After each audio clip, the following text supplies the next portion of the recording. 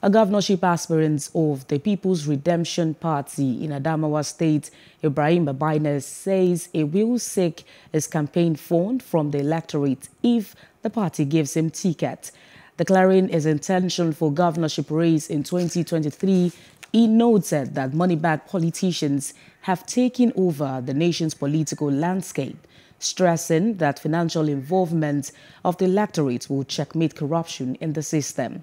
That is the first time the PRP has fielded aspirants in the state since its inauguration about 50 years when it fielded late Alhaji Aminu Kano. We will do a lot of crowdfunding. That is where the youths are. We are going to synergize among ourselves. The campaign account will soon be open. We are going to get it ready.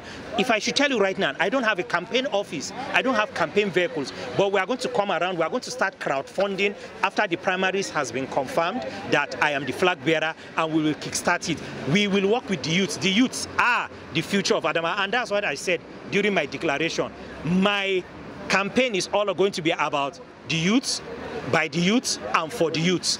If you look at the other aspirants in other political parties, they've been moving from one political party to another. I've never been in politics. I've been in the sector of entrepreneurship, the sustainable development goals, and that's where the youths are. Agenda 2030, I've seen youths taking serious attention on developing solutions for the SDGs.